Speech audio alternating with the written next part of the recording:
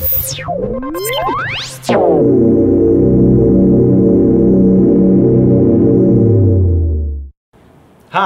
welcome back. This is Garrett with DIY PBX. In the next couple of minutes, you're going to learn how to set up an Obihai ATA with your DIY PBX. Here's Kent, our head trainer, with detailed step-by-step instructions on how to make that happen. Hey, it's Kent from DIYPBX.com again. This time I want to talk to you about Obi ATAs or Obihai ATAs. This particular one is an Obi 200. And a lot of people use these with service like Google Talk, but they can work with free PBX too, or I'm sorry, Google Voice. But they can work with free PBX or DIY PBX as well.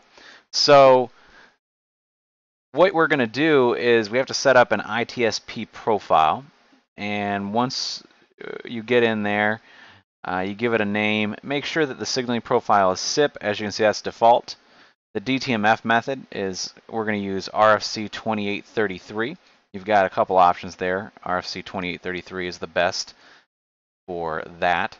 I like to set the stun, and I set it to stun.sip.us, which is SIP-US's stun server that's publicly available.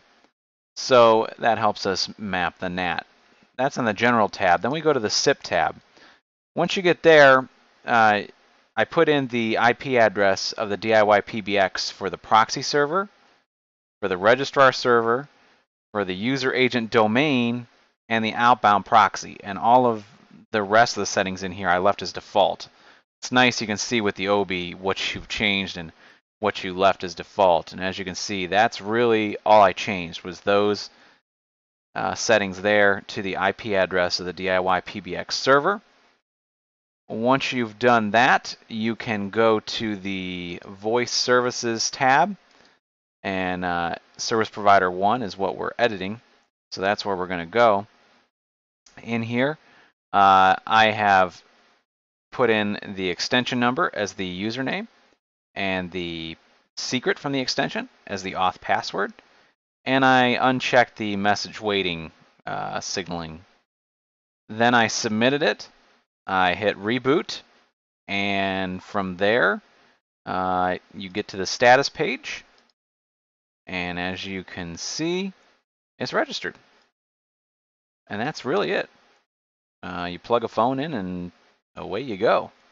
Thanks for sticking around to the end and watching the entire video. Remember, you can find a complete transcript of this video at DIYPBX.com, along with our complete catalog of DIY PBX setup videos. Thanks again for watching, and good luck.